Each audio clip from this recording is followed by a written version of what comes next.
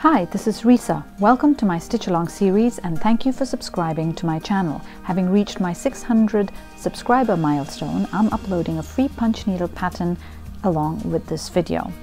You may download the pattern in the description below to create a wall art for yourself or for a cushion. In terms of materials, I'm using monk's cloth, Oxford punch needles and some acrylic yarn. Now first you'll need to print out the pattern and then align the red lines that are in the pattern, and you can use a Sharpie to trace out the pattern against a window onto the monk's cloth. Now I'm going to use a 14 by 14 inch punch needle frame from the Oxford company. In fact, all of the materials I've bought here other than the yarn are from the Oxford company, and I've provided the link below in the description. Now as you can see, I've stretched the monk cloth over the gripper frame, and you need to pull it taut so you have a nice taut surface to work with, and I am now putting a flannel cover over the sharp edges to protect myself while I'm punching. This also can be bought from the Oxford company. It also comes with these protectors or corner protectors that I am going to insert before I start. For those of you new to punch needling, the side that you'll be working on is the side that has the pattern on it, and it's considered the flat side or the back of the punch needle pattern, and the loopy side is on the underside. And I'll be using number 13, number 10 and number 9 Oxford needles. These are differentiated by the length of the Oxford needles. So if you want more deeper loops, then you can use the number 9, and I will switch to the 10 and the 13 for the flat work in the pattern. I'm going to start punching the white parts of the pattern here and here, and I'm going to use a number 9 fine Oxford needle to do that, and I'm going to show you how to thread the punch needle. So you insert the yarn through the loop at the back or at the bottom of the needle, and then reinsert the yarn here in the eye of the needle and pull through, and keep pulling the front and the back until the yarn sort of slots into that hole, as you can see. And now you leave a little bit of a tail before you start punching, and what's important is that you will start punching in the direction of this line here that you see on the punch needle.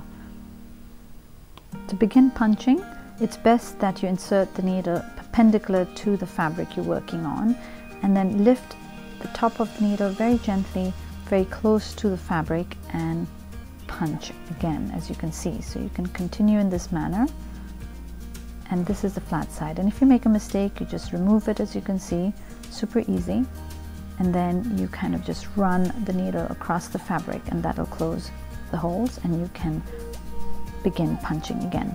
So let's begin with the actual design. I'm going to start with the white yarn in the pattern. You can start with any of the other colors, and as you punch, you'll see these little stitch lines on the monk's cloth, and when you have to turn, you just sort of turn the needle and then punch right back down along the same line, but make sure you punch in the center of the previous punching that you did. Now remember, this is the flat work that we are punching from the wrong side of the pattern, and what I want here is the loopy effect for the wall art that I will be hanging up. So this is the back, and for all of the loopy parts you will be punching from the back, and once I get on to punching the flat side, I will turn over the monk's cloth on the gripper frame and punch on the right side of the pattern design.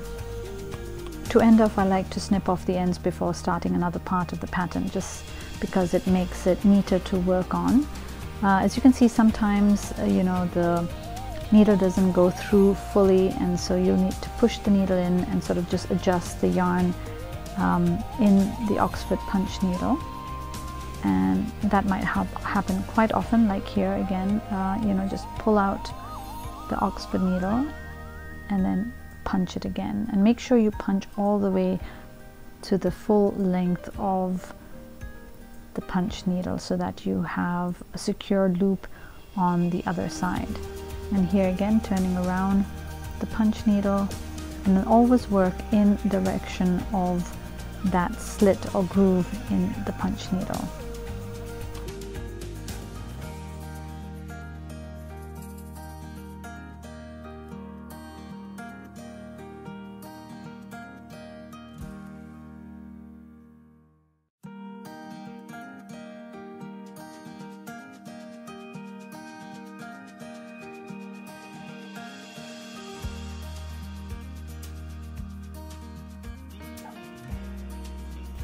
Moving on to the yellow yarn, I am going to punch as I did for the white. As you can see, I leave a little tail when I start the punch work, and that tail I'm going to snip off when I end that particular pattern or when I finish off with that color. So these are the basics for punch needling. You can continue with all of the colors as I'm doing here, and I'm not going to provide a commentary for the whole video, and I'll only come in when there is a change in the design. So here you can see that I'm just snipping off the ends. I like to keep my work clean. Some people like to snip off the ends when they finish a substantial amount of the punch needling, and you can choose to snip off or keep the ends until you're ready to snip it off.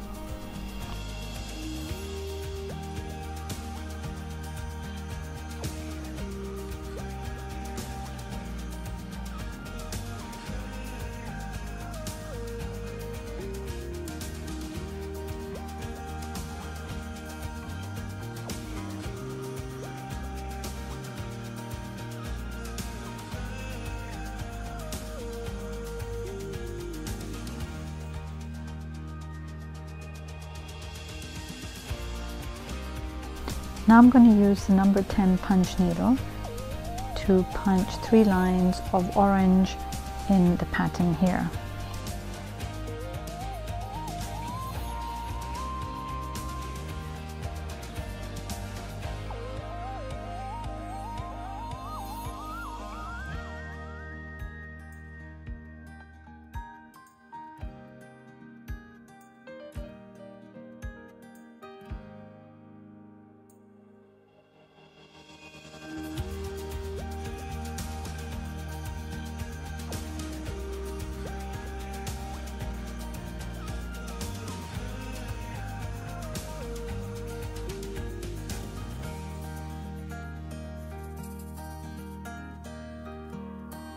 I've completed the loopy side of the punch work and turned over the monk's cloth here, and I've already started on the flat work, as you can see here and a little bit here, and I actually changed the leaves from loopy to flat work as it wasn't looking so good, so now it looks nicer, I think, and I'm going to complete the rest of the flat work for the pattern.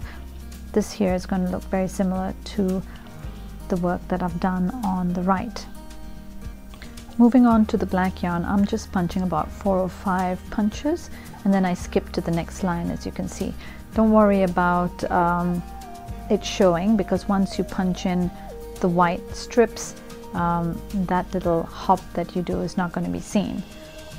So there you go. Now I'm going to move to the white. Now in this case, however, I'm going to cut off every time I finish a line, because I don't want to be hopping here, and just to give it a neat look. So I'm not cutting off the ends, as you can see here. So this is what it would look like if you weren't cutting off all the ends at the beginning. So I'm just sort of punching in sections and then cutting off the white ends here.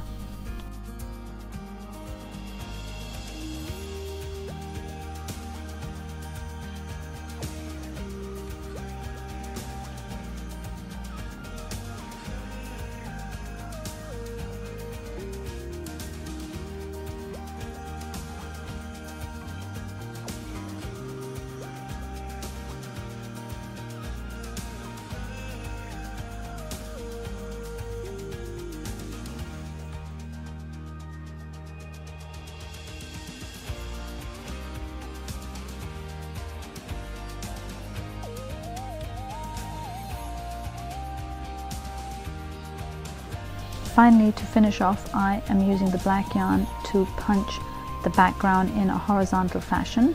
It can get a little fiddly here because you will need to move the longer loops aside in order to punch underneath them, like I'm doing here. So keep going in a uniform horizontal pattern for the whole background.